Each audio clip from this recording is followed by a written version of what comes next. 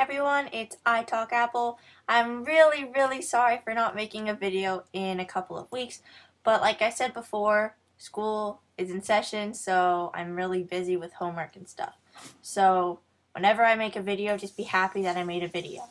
As you can tell from the title, today's video is kind of a Safari customization tutorial.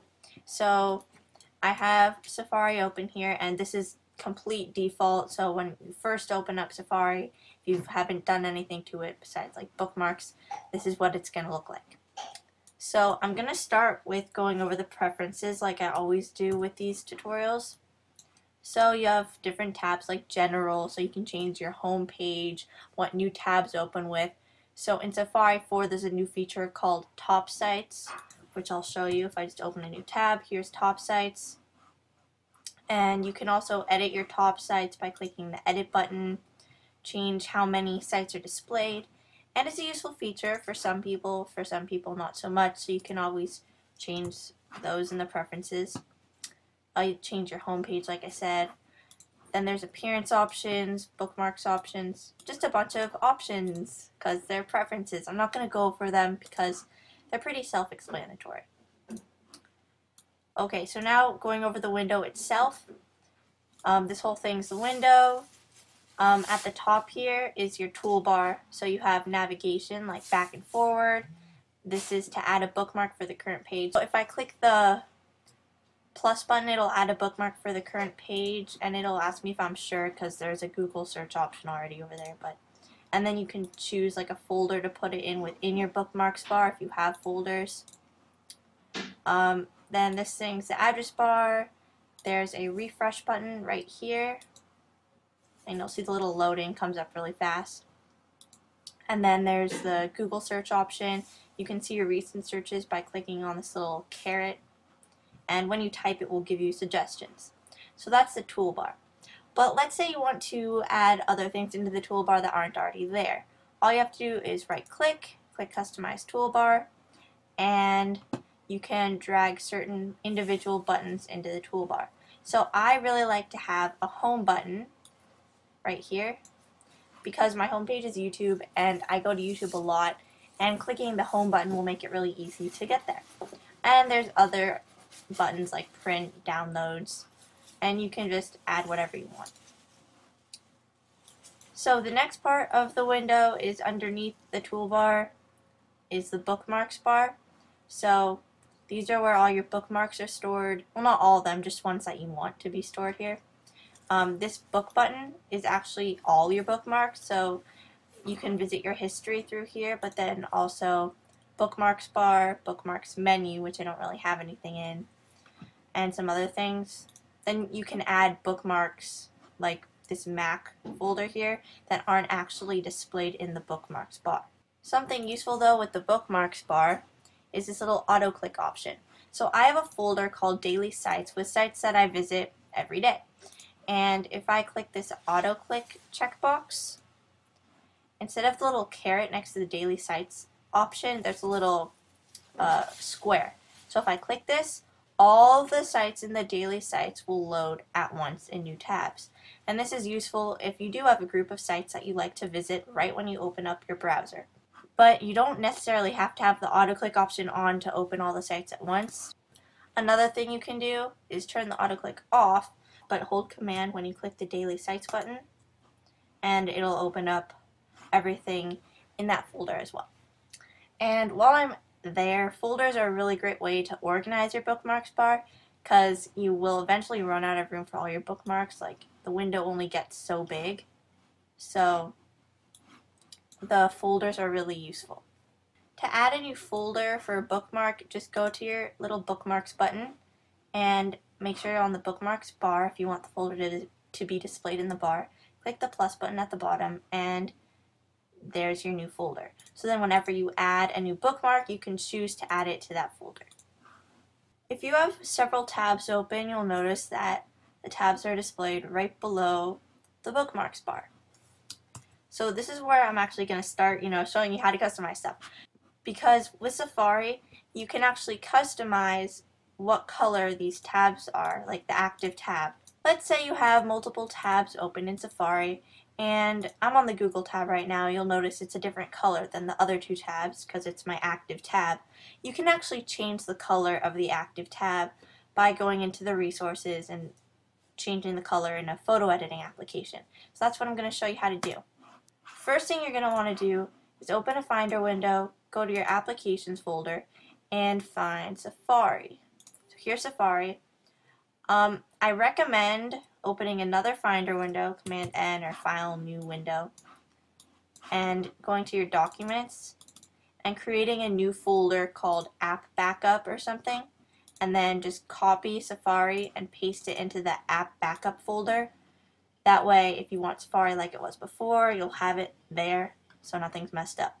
Another thing you can do, which is what I've done, is make a folder somewhere like your desktop, which I have here, Safari Resource Backup. All you have to do is right-click Safari, go to Show Package Contents, click Contents, Resources. These are a bunch of images, and there's certain images that we want to copy and paste into a new folder. So create a new folder by right-clicking New Folder or File New Folder and call it Safari Mod. You're going to need to put 3 files in the Safari Mod folder. So in Resources, look for AW Active Tab Fill. Then right below that is AW Active Tab Left Cap. And then there's Active Tab Right Cap. So click Active Tab Fill, hold Command, click Left Cap, keep holding down Command, and click Right Cap. Then just copy those and paste them into your Safari Mod folder. And you can also make a backup of these, like I said, the Safari Resource Backup. So I have those in there. And once you're in your Safari Mod folder, select the images and right-click, go to Open With, and open with Photoshop if you have Photoshop. Any image application, any image editing application works as long as you can change the hue of an image, but Photoshop works best because then you can do some nice gradients and make it look nicer. So if this little thing comes up, embedded profile mismatch, just keep clicking OK. Now I have all my files, but they're really tiny, so I'm going to zoom into 2000% for each. And once you're zoomed in, just if you're using CS4, drag all the tabs out because you'll probably want to see them all at once. So just to give you an idea, this is like what a tab would look like. Here's the left edge, here's the middle, and here's the right corner edge. So now open up a Safari window, hold down Command, Shift, and 4 so you can take a screenshot, and just take it of the top part of the window, and drag your screenshot into the Photoshop icon to open it in Photoshop. So what we're going to want to do is click any one of these images, it doesn't matter, I'll just use Active Tab Left Cap, and I'm going to double click on the layer and go to Gradient Overlay. So I'm going to make this gradient,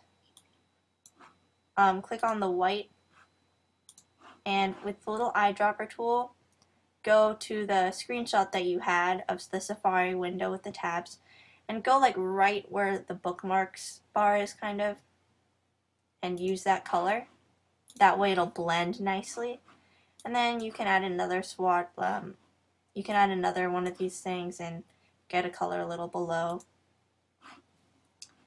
And then you can change the black color to any color that you want. So I'm going to use a blue.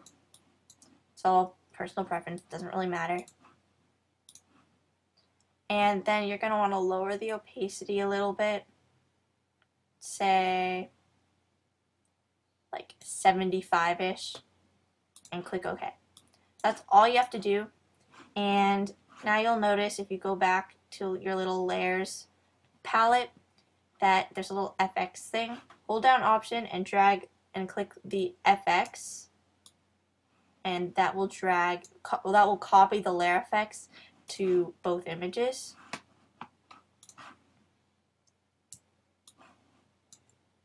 So now all the images have the same effect to them. And that's actually all you really have to do. Just file, save, and make sure you save it as the same name. Save it as a PNG file, and it'll probably try to call it a copy. Just delete the copy. It has to be called AW space active tab left cap for the left one. Click replace. Then you can close that. It'll ask you if you want to save it. Click don't save. Photoshop's just weird like that. And do that for each one of the images except for the screenshot. So now you can quit Photoshop, don't save any changes. So now we're done making the changes. All you have to do is go back to the Safari application, right click, show package contents, and open up resources. Now open up your Safari mod folder and select all the images and just drag them into the resources. It'll say the items can't be modified because resources can't be modified, and click authenticate. It'll ask for an administrator name and password, and then it will say that the files already exist. Just click replace, and just, if Safari is open, quit it and then open it up again. So here's Safari. You don't notice anything different right now, but if I open a new tab, you'll notice that it looks really bad because I did a bad job, but you'll notice that it's blue. So that's a way to change the color of your active tab. I recommend not using such a bright color like this. A duller one, or lower the opacity a lot more, that would work better. But that's what it looks like, just a basic idea.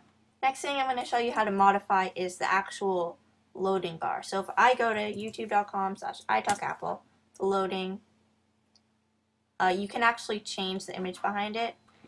You can modify certain resources. I'll give you a link to a tutorial made by Mac OS X Tutorials 12, Matt Fisher.